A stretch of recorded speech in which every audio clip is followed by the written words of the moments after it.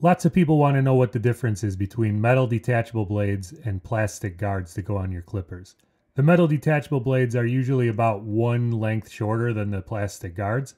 So for instance, if I'm using a number 3.5 metal, I'll use a 2 plastic.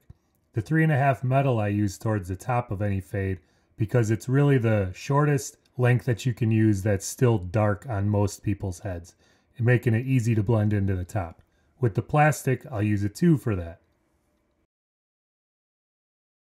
Now when I use a 1 plastic guard, the corresponding length would be a 1.5 with the metal because it's just simply going down usually one length between metal and plastic.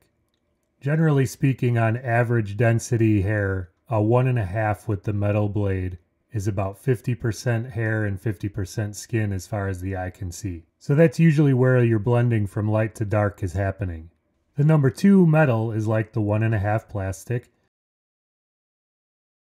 The number 1 metal blade is similar to the 0.5 plastic when it's about halfway open, but it varies clipper to clipper, obviously. The 0.5 could also be a 1A or a 1.25 or a little bit less than a 1, depending on where your taper lever is on your clipper. And generally speaking, I think the 1A is exactly the same as a 1.25, but I've never actually pulled out the tape measure.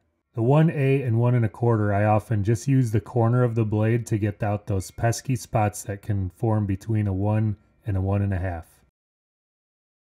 The clippers with the taper lever with no guard on them generally go from a 000 length when they're totally closed to almost a number 1 length when they're totally opened.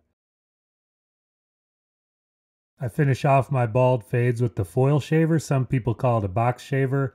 And then I go into the top using clipper over comb to blend into the sides.